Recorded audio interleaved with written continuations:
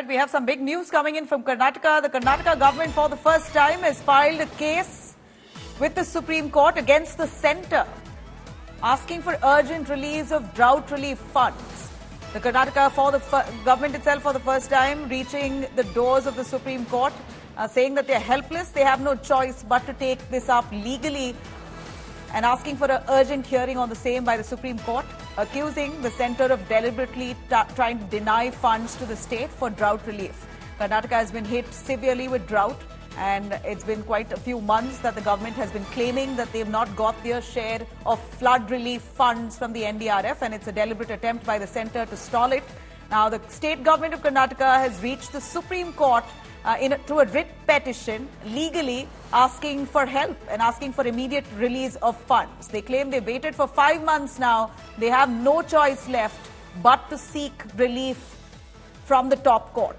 Karnataka government has asked for nearly 18,171 crores in flood relief from the NDRF. In fact, this year's drought has been quite severe, is what we hear in Karnataka, quite severe in recent times. And the state government now grappling with funds, saying no money to aid in drought relief. Let me quickly cut across to the bites and reactions coming in. Chief Minister of Karnataka, the Revenue Minister speaking. Let's hear it. Writ petition under Article 32 of the Indian Constitution to give direction to the Government of India to release NDRF fund immediately, which is supposed to be released by Government of India according to law. Thereabout October 20th, IMCT has submitted its report.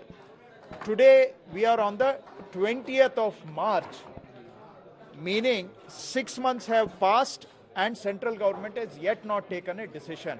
Along with the Honorable Chief Minister, we met Honorable Prime Minister of India on the 19th of December. On the 20th of December, we met Honorable Union Home Minister. Again, in the month of January, Honorable Chief Minister of Karnataka has requested Honorable Prime Minister of India. All these we have pursued all means available to us to persuade Government of India to take a decision on the drought memorandum submitted by people of Karnataka.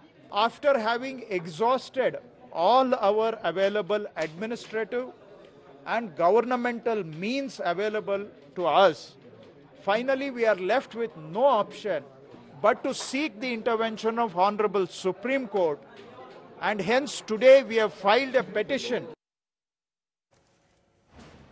All right, let me quickly cut across to Nagarjun Dwarkanath joining us live for more on that. Nagarjun, give us more on the Karnataka High Court for the first time seeking Supreme Court's help in a case that they filed against the centre, saying that this is deliberate attempts by the centre to deprive them of their rightful NDRF funds. This time's drought has been quite severe. Do take us through the condition currently prevalent in Karnataka and what's in that writ petition. Nabila, in fact, in the first time of the history of the state that the state government has filed a writ petition against the central government demanding the relief material from the union government.